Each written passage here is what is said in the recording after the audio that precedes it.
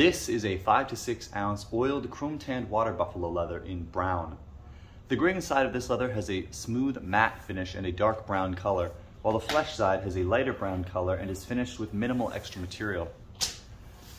This is an oiled leather, but the oil does not make it feel oily, though it does lend it a nice flexibility.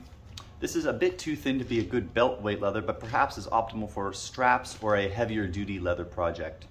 This is available in a 9 to 11 square foot side and a 12 to 14 square foot side in store and at ZeliSTORE.com.